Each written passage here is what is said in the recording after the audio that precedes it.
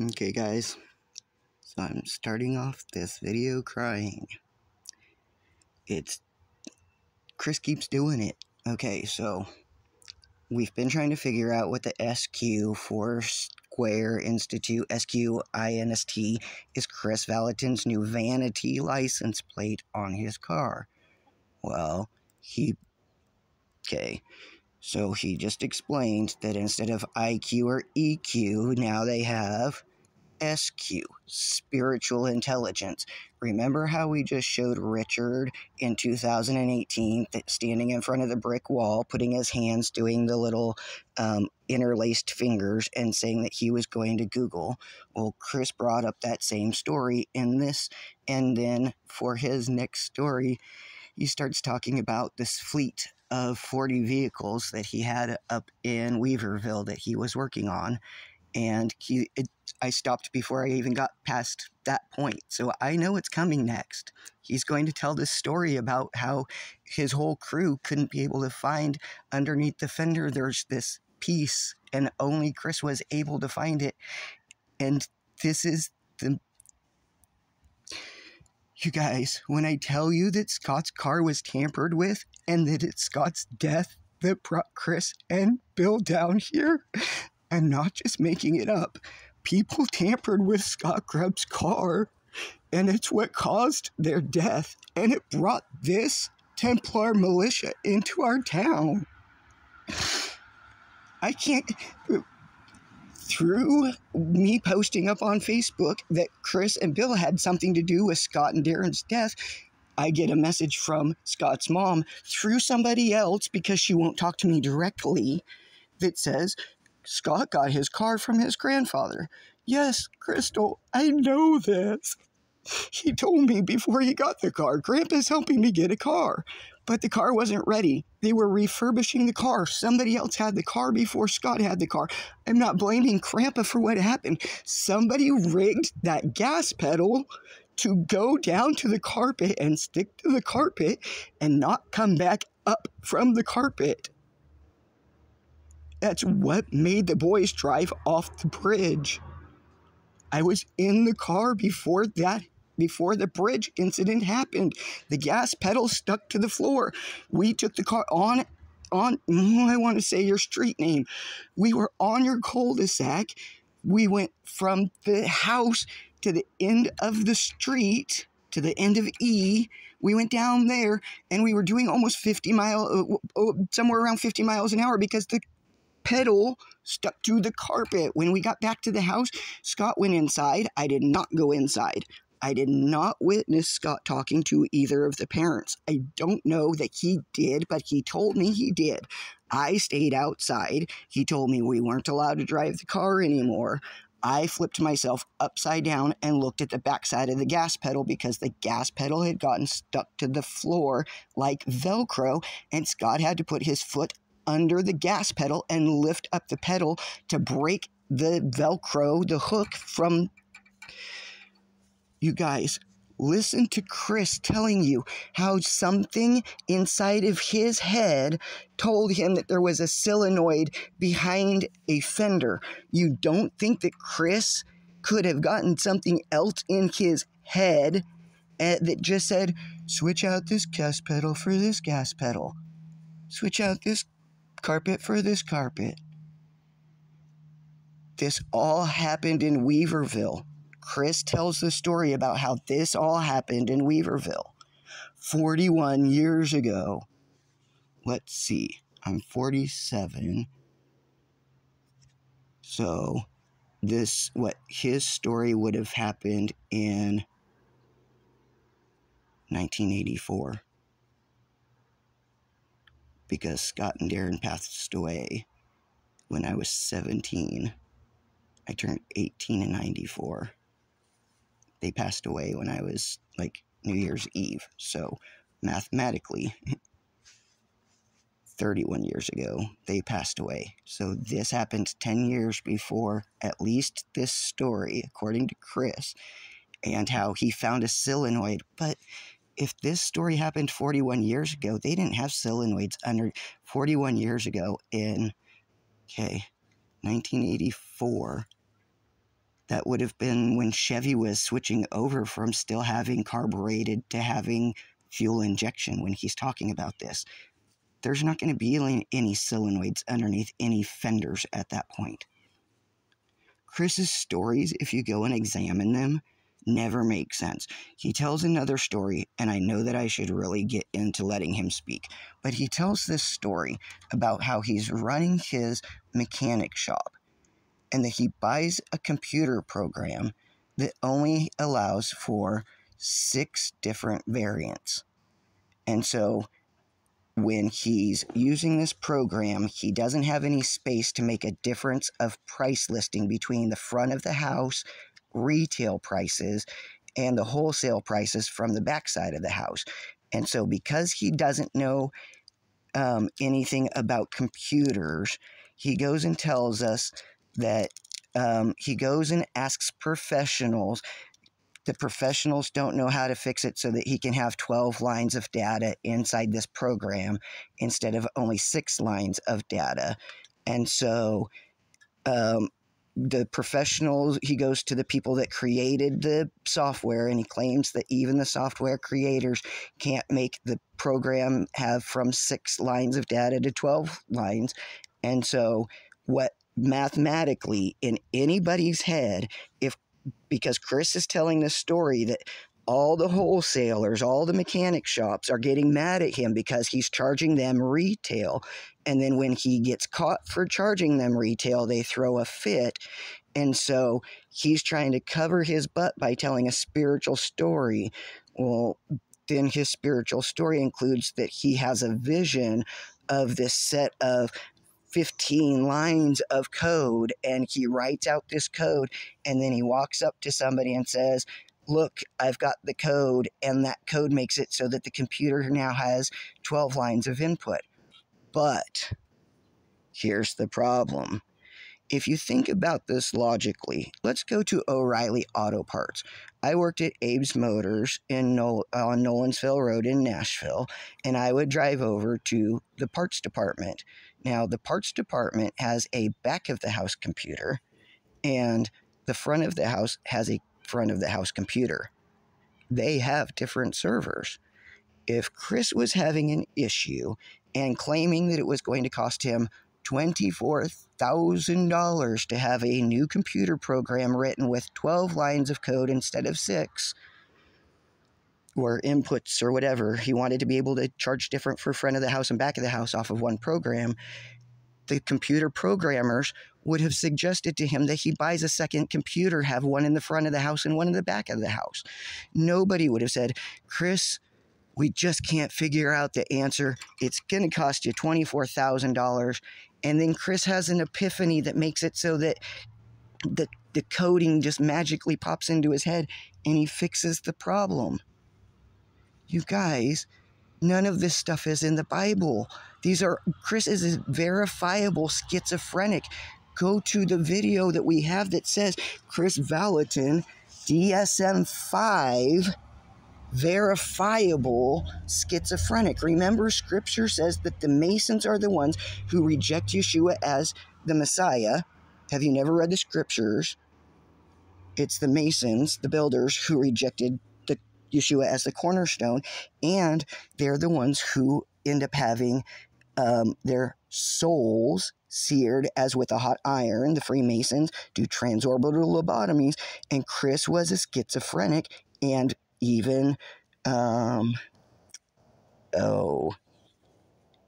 can't think of that guy's name right now.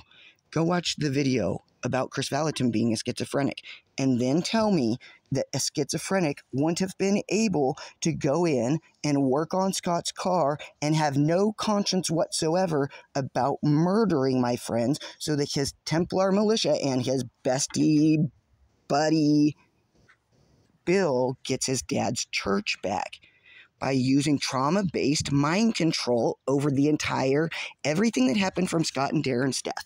Let me explain this. Okay, so while I was up on the stage giving part of the eulogy for Scott and Darren's death, right after that, at the end of their eulogy, they're doing a thing where this is the only time I've ever been on Bethel's stage. This is the only time I've ever spoken from Bethel stage, is giving my best friend's eulogy. So, Crystal told me that if Scott was truly my best friend, that I wouldn't try and drag him and Darren into what I dislike about Bill and Kris. But you cannot let go of the fact that Bill and Kris now is verifiable with 230 videos that they have brought in a Templar, Luciferian, Kabbalah worshipping militia cult into our town that is teaching BSSM is the Kabbalah training. Everything that they're accused of doing bad is found in Deuteronomy 18:10 through 12. Now, you have to get away from these guys teaching you Kabbalah. Look at all these little dots and the connection things behind him. These guys are claiming to have an intelligence that comes from spirituality, a spiritual intelligence. According to this guy, the mind of God is the spiritual intelligence, but according to Scripture, the mind of God is the Torah. That's why he gave the laws to Moses. He wanted his people to have his laws. Kris Vallotton takes you away from the Sabbath. He takes you away from the Moedim, the holy feast dates. He takes you away from keeping the law of Torah, and he says that this is all Sunday worship stuff that Sunday worship people do that doesn't have anything to do with the faith of Abraham, Isaac, and Jacob. Kris is one of these people who's saying, I'm a prophet.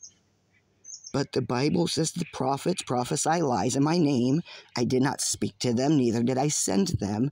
And these guys are all doing everything Freemason. If Scott overheard that these guys were Masons, they thought that he was going to expose them, they would be able to say without a guilty conscience that according to their teachings, they can take him out. You guys get that? So, I've reached out. If Rhonda would like to reach back out to me, or Barbara M., who I've been talking to from Valley Christian Fellowship, I can explain all of this stuff. Okay, I don't want this video to go long, but I want you guys to understand this from the mindset that I've got 10,000 hours of research, and how I see this is equated in the same way. Okay, I'm going to specifically talk to the people from Valley Christian Fellowship that were around Scott and Darren when this happened. Okay?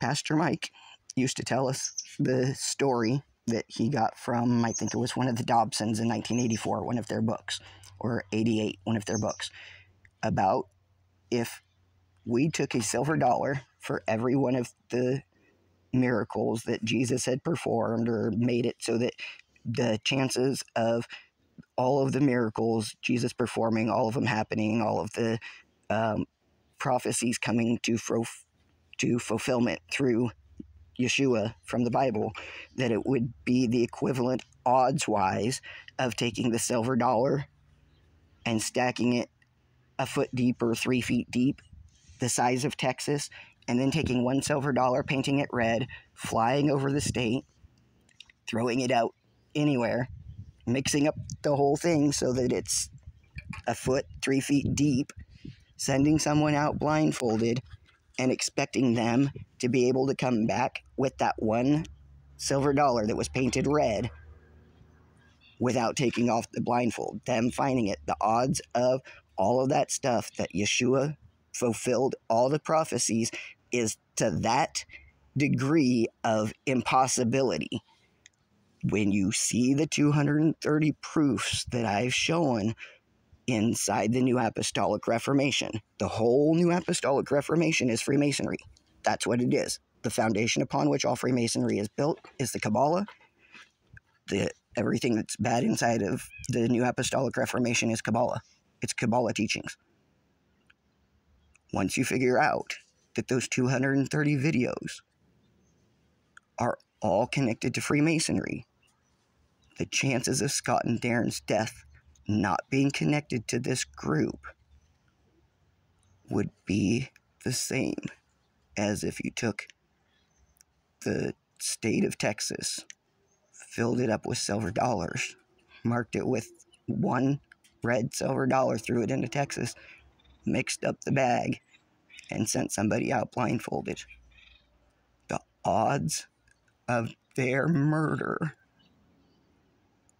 being considered an accident after seeing all of the proofs of what they brought into town. Okay, when they brought the kids up to be able to accept Jesus at Scott and Darren's memorial service, that was part of their trauma-based mind control. They had just murdered my friends, and then they started reintroducing Sozo. And Sozo is hypnotic mind control. I worked in the magic industry, you guys. Please listen to me.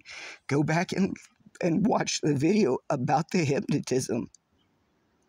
Hypnotism in the Prosperity Church. Please go back and watch that video. It tells you what's going on inside of Sozo and Scientology. Go back and watch the video. I have 4 or 5 videos on Sozo. Please go watch all of them. One will show you how Sozo lines up with Freemasonry. One will show you how Scientology and Sozo, the auditing system from Scientology and Sozo, are the same. You guys come out of the Masonic, Luciferian, New Age. They really worship Lucifer. You have to come out of this deception. Let's let Kris talk. So they bought these 10 brand new Chevy trucks. This was in the 80s. And these trucks were all computer controlled. This was a very new thing in the late 70s and in the early 80s. And there wasn't a lot known about this kind of technology. And so here we are, mechanics learning how to be technologists and work on these trucks. And so my largest customer, obviously, you want to please them. And they had these trucks for about a week. And they tow one of the trucks in to the shop. And it wouldn't start. So I'm like, okay. So I get involved and I work on it for a couple 3 hours, and I can't figure out what's wrong with it. It's obviously under warranty. So I called the GM and I say to the general manager, hey, I can't figure out what's wrong with this truck. It's actually under warranty. Why don't you have them tow it to Reading and have them fix it? He said, Kris, there's just no way I'm going to do that. Like, we have 10 of these trucks, and we're planning on getting 10 more next year. You just need to figure it out. I don't care what it costs. Just fix it. I'm like, okay, well, thanks for believing in me. I was a little bit like, oh, this is going to be tough. So through the week, I actually called General Motors. I called the Chevy dealer. Wow, has he expanded on this story? Please go back and listen to the first versions or 2 or 3 versions of the story, because you have to remember, these narcissists get into a loop where they will tell the same story 50 times over and over and over again. It will glorify them, and it will make them think that they're golden gods, and everybody else should think that they're golden gods. The group of people that took my child from me that are connected to Bethel, including when my son's mom went and married one of the Bethelites that came from Trinity Center, which means that their family was Bethel, and they went and kidnapped my child away from me, and I don't get to see my 8-year-old son because of Bethel teachings. And then Bethel people getting involved, like Kimberly Johnson, and those people who have given themselves a mission to take over. Do you guys realize that Redding, California kidnaps more children through their CPS systems than any place else? And we've got more occult symbolism than any place else. And that all of our logos on our buildings for all these people who say that they're helping are the ones that the FBI says are the pedophile practitioners. Kimberly Bill Johnson's ex-sister-in-law runs 3 different businesses, non-profits, that all kidnap children away from families in Redding and then give them to people who they think are qualified, who qualify through their idea. There are groups of people in this town who are financially benefiting from kidnapping children and giving them to Bethelites.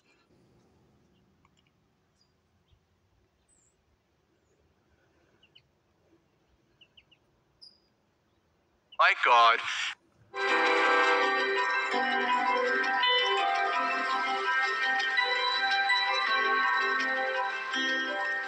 Hi, I'm Kris Vallotton. I'm the author of the book Spiritual Intelligence, and I want to invite you to this masterclass on spiritual intelligence. I want to talk to you. Let's start off with some rebellion. Call no man master.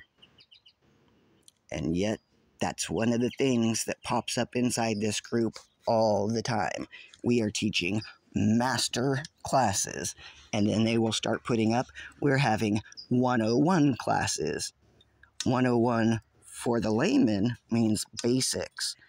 That still is the basics, but 101 is the basics logo used inside Freemasonry. So when you see 101, then you go and you check the rest of their logos, because 101 is still a Masonic term.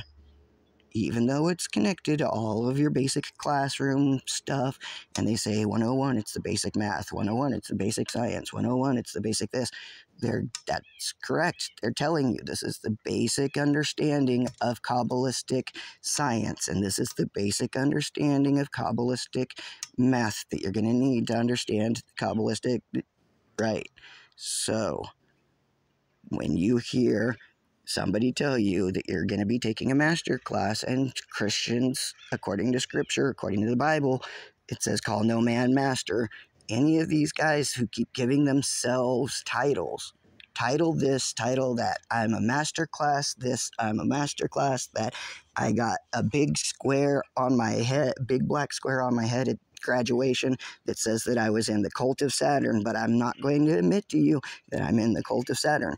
That wearing those black dresses that every single graduate is wearing tells us that they were part of the system that was sacrificing the children to Baal and Moloch. The priests who were doing that are the ones who wear the black robes. The same reason that judges in our courthouses wear black robes. They were wearing the black robes because when they were sacrificing the children, the ashes that would get on the black robes, they could just dust it off more easily. Right now, our court systems are doing the exact same thing. They're kidnapping our children, my child, giving them to pedophiles and people who have no business having our children, and giving our children away to these people who in their heads have told themselves that they're special enough for going through the indoctrination that they have the right to steal our children. Talk to you a little bit about spiritual intelligence. There's going to be 6 modules. You're going to have about 24 sessions. We're going to have some interviews with people. And I want to introduce you to the idea of spiritual intelligence, actually thinking like God and thinking God thoughts. Let's go to the whiteboard for just a minute. We have known well IQ and EQ, but I want to introduce you to something that we call SQ, spiritual intelligence. And I want to show you how spiritual intelligence actually transcends all other intelligence. I remember a couple of years ago when a team of us went to Google and we got invited to do a seminar on spiritual intelligence.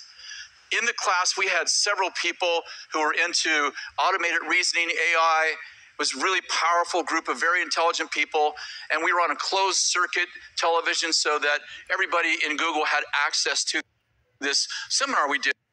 So Bethel also has a closed circuit of computers. That's the reason that if you go and look at all their buildings, they have those little tiny satellites on the corners of their buildings, and you can see that the Lake Boulevard satellite can be bounced over to the Twin View satellite that can be bounced. The Lake Boulevard other satellite is pointed towards the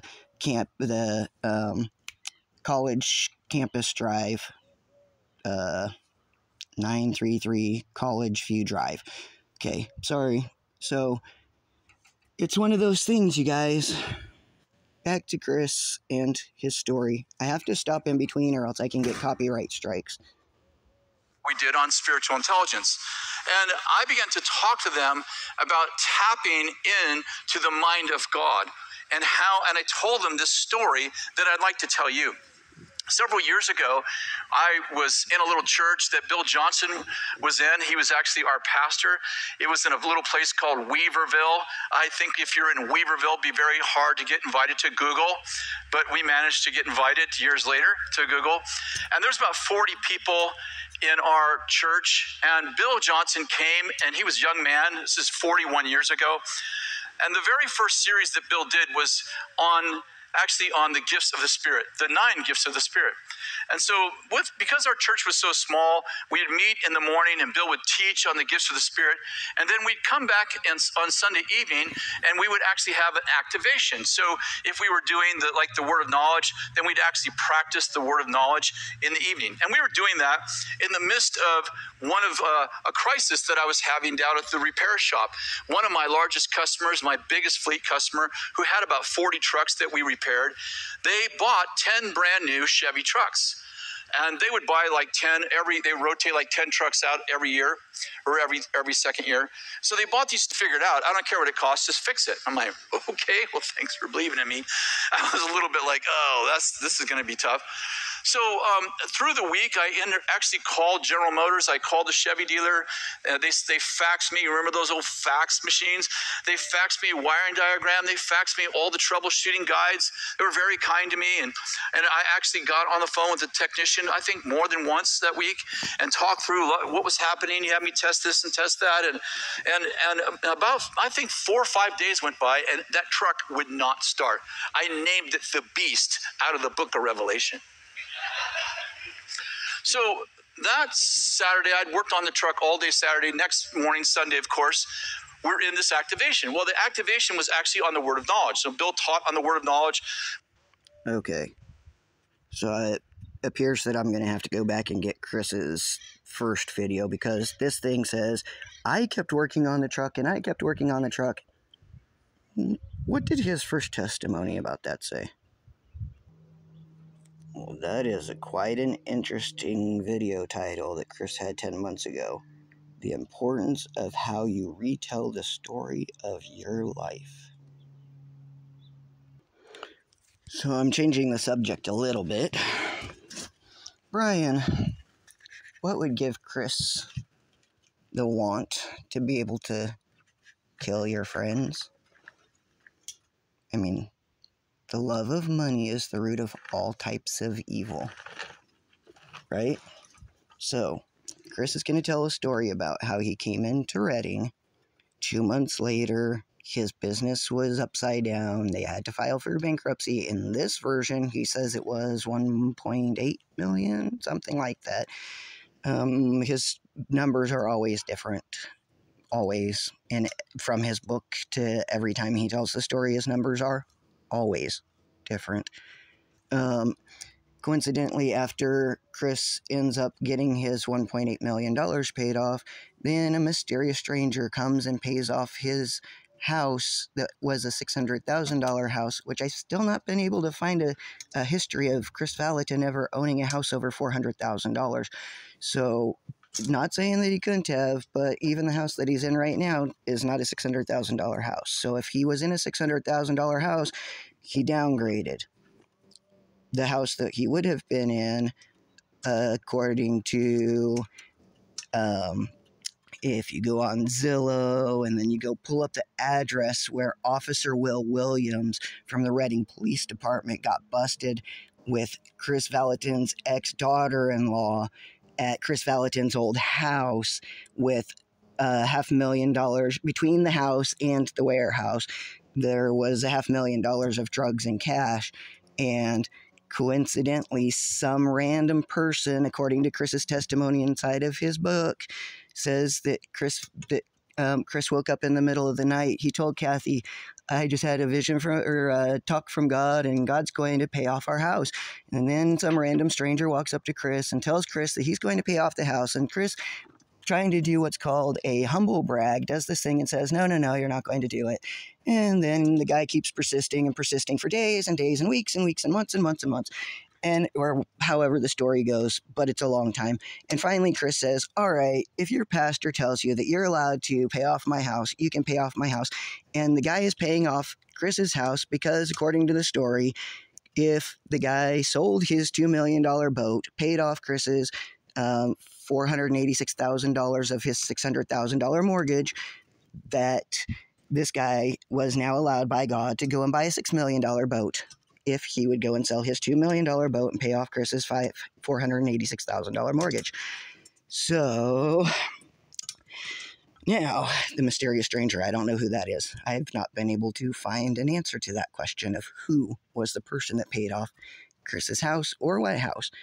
But then we fast forward and we've got the head of business fraud for the Reading Police Department happens to be married to the lady that's running Sozo, and he is in charge of stopping business fraud in Reading, in a town where his cult that he is a board member of, Larry Leapshire, banning Leapshire from Jesus Culture, who's using musical hypnotism to be able to take mind control of Bethel, and his Larry Leapshire's wife, who is Sozo, and Larry's in charge of business fraud division in Reading.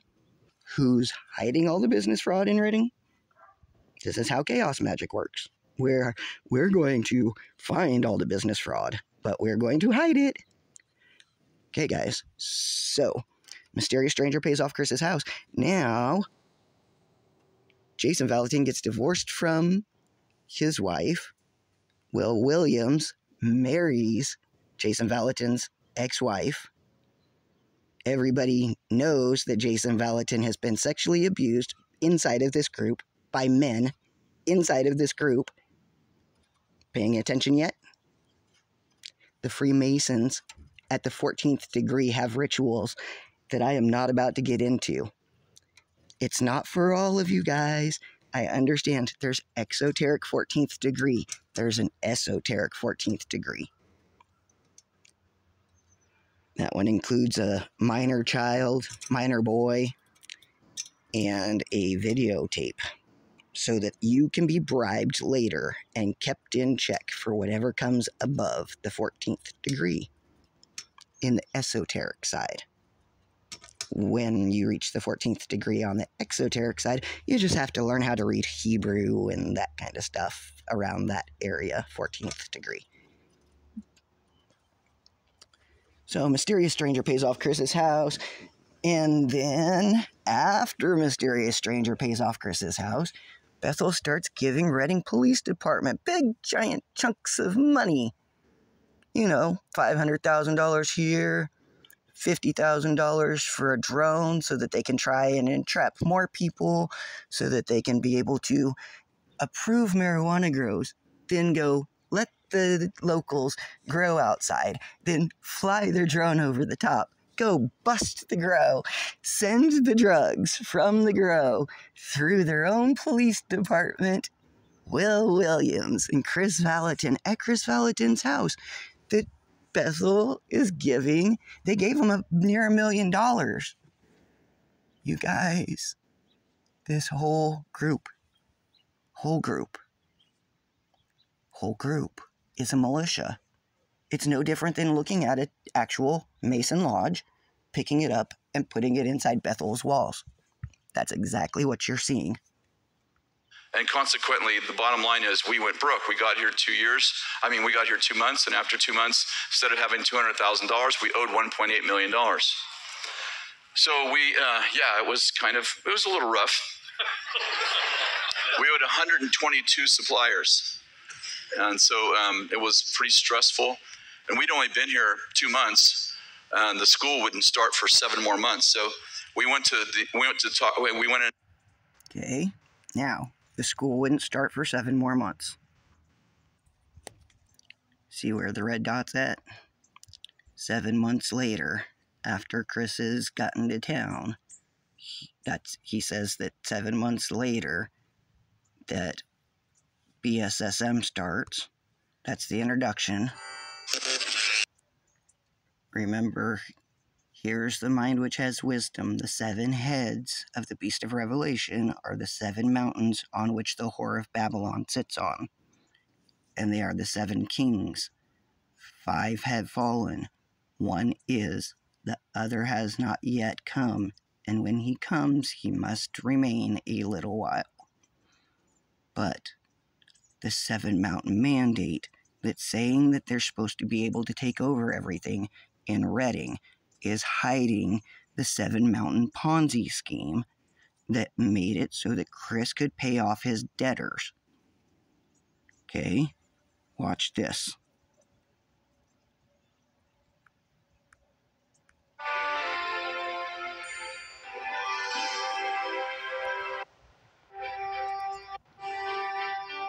It's been explained to me for years how using a financial calculator, It's been explained to me. Oh, this is my personal testimony, by the way. My dad was at Bethel inside the financial meetings, and he brought me back this information somewhere around 2001 or 2002 when I was working for the Tennessee Titans, I was running Tennessee Titans football stadium for Papa John's, and I was working at Kroger night shift. And so I had something like in 2002 as a 22-year-old, I was making $50,000, $60,000, $70,000 a year for those next 3 or 4 years. And so my dad knew that I had money, and he said, have you considered this? Let me show you what I found. So I'm going to read what he found, but he doesn't understand that he found the Ponzi scheme even though he doesn't understand it as a Ponzi scheme. He explained all the pieces that would make this system. We would need these parts in this system to make this system function. And so this is 7 months after Kris Vallotton got to town and said that he was going bankrupt. Then 7 months later, BSSM starts, and they force the students to pay their hosts $400 a month in our town when it doesn't cost that much to live in our town. So they start this thing of price setting. Go back and watch this video, please. Please, please, please. Because this video shows all the math that would be required for someone to understand how Kris Vallotton truly paid off his bankruptcy.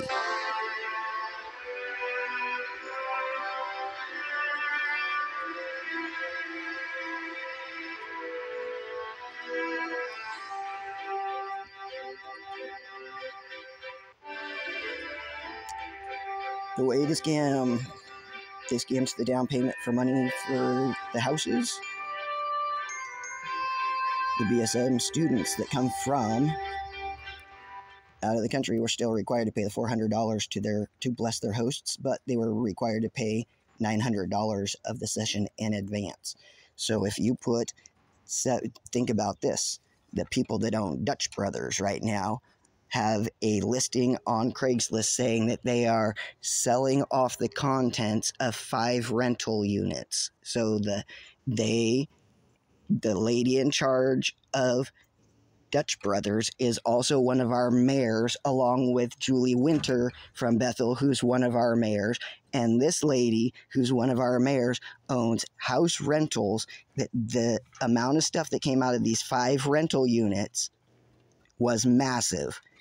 And it's her husband, Mike, that owns Dutch Brothers, that's selling off this massive collection of stuff. These people are working in unison to kidnap our children, steal our property, and take over our town. They are forcefully making us using mathematical solutions that there's a way to be able to win at Monopoly every time by buying up all the houses first and then switching to the hotels. And then, these guys came in and they just played that exact game that you can win playing Monopoly every single time by using this set of rules. These guys came in and they're using that set of rules. They're taking over our town using 7 Mountain Dominion theology from the Templars. They've created this Ponzi scheme, and Kris Vallotton is going to get his house paid off by using this Ponzi scheme.